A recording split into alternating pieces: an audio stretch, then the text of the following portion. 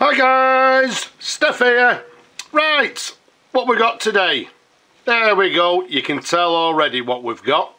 We've got a little Montblanc fountain pen, or as you people know with my accent, it's Montblanc. What we've got for you here is I believe it's a Montblanc 220p or a 220cc or a cartridge converter fountain pen. Now what I've done, I've shown you sort of similar pens before in the Montblanc range, so what I'm going to do, I'm going to leave you a link up here somewhere at the end of the video. You can go and have a look at that. Now this pen I am dating around about the 1970s, so it's not too vintage and it's not modern, so around about 1970s. And what Montblanc did, they made numerous pens in a very similar style to this, and there were actually, well, obviously sort of different models, different names, etc. Now one way you can actually sort of recognize some of these pens is by the cap band on the cap. Again, if you look at the similar pens, the different models, they've got different cap bands. Some of them had two cap bands, some of them had what they termed as like a crown cap band. So they are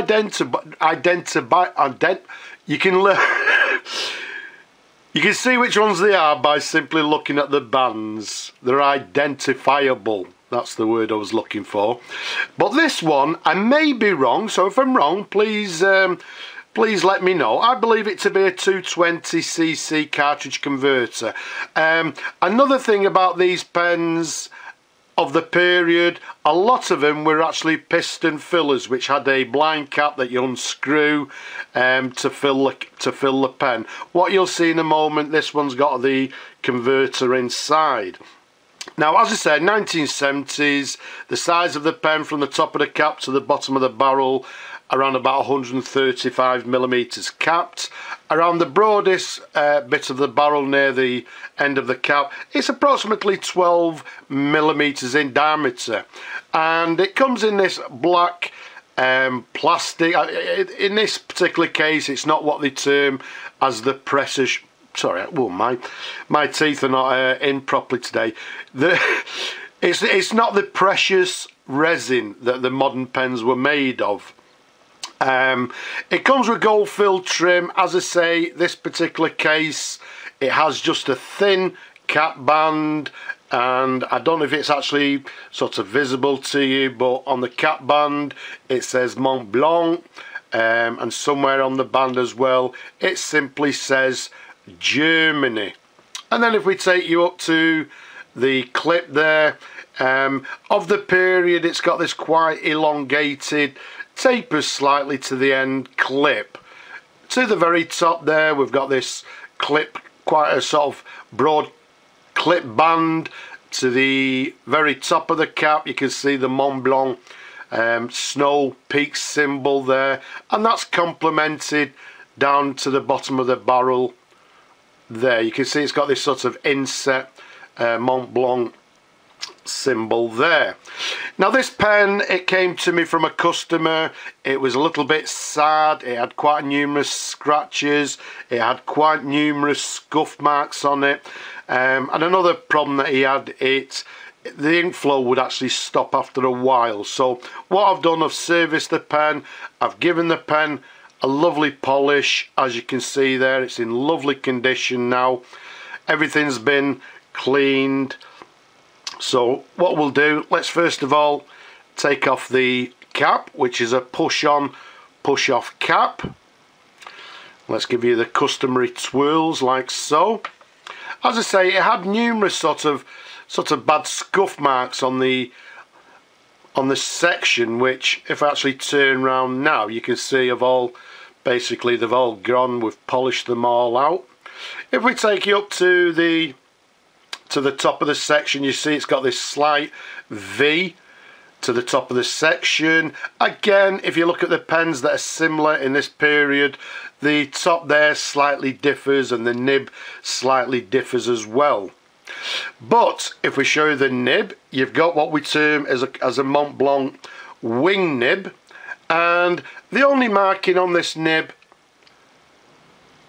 let's keep it nice and still, you can see to the bottom it says 585. So it's a 585 or gold winged Montblanc nib. Let's show you the section underneath. You can see there everything again has been nicely cleaned. Incidentally, I need to get into the habit of showing you before and after. One of the problems, as I say, was ink flow. When I actually took this section and the feed out, underneath the nib on the feed, it was full of sort of a gunky ink, so it doesn't surprise me that it had ink flow problems, but that's all been cleaned. Everything, the feed, the collector, everything, the nib, etc., where all this inky gunk was, has been fully cleaned. One of the other problems with this pen, I'm not sure whether the customer actually knew or not, but when I actually received it, to the end of the barrel, it had quite a bad sort of chip from the barrel. Now what I'll do, I'll show you a picture on the left there, and while I'm showing the picture, what I'll do, there you go, to the left you can see the picture with this chip to it. If I actually twirl the pen, the barrel, you can see there we've filled it in, we've polished it, and it's actually, well, it's not there anymore. So we got rid of that nasty chip to the end of the barrel. Let's unscrew the barrel. There we go. What you've got is the standard Montblanc converter. As you can see, that was sort of, it was full of green ink. We've cleaned it, we've cleaned all that out. So everything's been cleaned, it's all ready to go back to the customer. So let's put the barrel back on. I'm not going to fill the pen because, as I say, I've cleaned everything. It's going back today to the customer, so I don't want to sort of, you know, get involved with flushing everything out. But I know you people like to see pens writing, so if I get a little bit of tissue to my left here, and what I'm going to do, I'll simply dip the nib in the ink, and let's just see how the pen writes. So what we have is a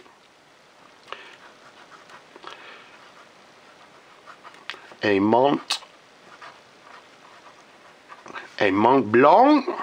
As I said, I believe this one to be the 220. Sometimes it's actually called the P. Sometimes it's known as, sorry, not the 2. It's known as the 220 CC or cartridge converter. As we said, we're dating this pen from in the regions of the 1970s. It's made, let's dip it again. It's made in Germany. Okay, does it have a flex nib? Slightly, I would say. We're just getting a slight broader line on the downward stroke. Not a great deal. Let's dip it again. Let's do some figures of eights. Depending on the pressure that you put on the pen, but I would say it's got a slight flex nib as well. You can see on the downward stroke we can get a slightly broader nib. Sorry, not a broader nib, a broader line than on the cross stroke. So a lovely writer, and well, the fact that we've cleaned all the gunk from inside the nib, the feed, the section, hopefully we've resolved the ink flow problem. But as you can see, the pen, it was a little bit, well, yeah, it was a bit tired, plenty of scratches, as I say, lots of scuff marks. I'm going to try and get into the habit of actually photographing or showing you the pens before and then showing to you afterwards, as I did with the chip there. But all in all, I hope you've enjoyed looking at this pen. Jeff, I hope you have many years of writing with your pen, and I hope you like the results. So there's the Montblanc 220 cartridge converter. I hope you've enjoyed looking at the pen as much as I enjoy showing them to you people. Don't forget, like, don't forget, subscribe, and if you can, please support as well. But for now, I'll just say bye bye for now.